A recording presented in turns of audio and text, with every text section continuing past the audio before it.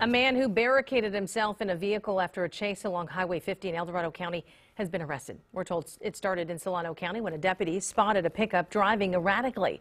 Good afternoon to you. I'm Julissa Ortiz. Thanks for joining us here at noon. Our news is also streaming live on CBSN Sacramento right now. This all happened near Camino.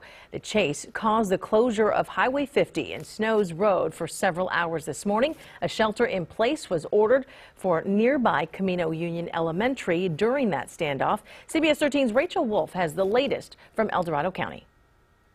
We are along Highway 50 here in Camino, where westbound Highway 50 has just opened up, and it now looks like they're letting traffic through on the eastbound side, one lane. All of this is due to that pickup truck, that dark blue pickup truck.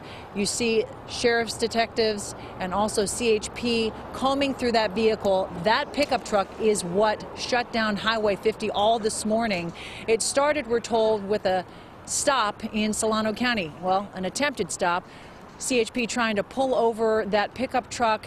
The pickup truck reportedly didn't pull over and then led authorities on a high-speed chase up Highway 50 here to Camino in El Dorado County. The man, the driver of that pickup truck, barricaded himself inside the vehicle, and authorities were trying to get him to come out. They were using a loudspeaker. They had the SWAT team trying to negotiate, trying to get people, trying to get him out of that car.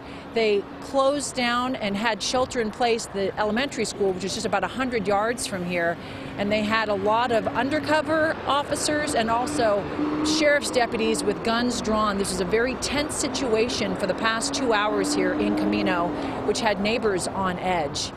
So we know things happen, and so we were thinking, could it be a gun, or could it be because the school was shut down?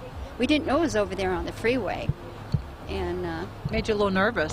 Of course it did, and because we didn't know who was already here. And when they said shut down, that I thought classrooms shut down and kids are under chairs. That suspect was taken into custody just after 10:30 this morning with the use of a canine unit without any real incident or injury to any authorities. We don't have a name as of this point in time and no charges yet.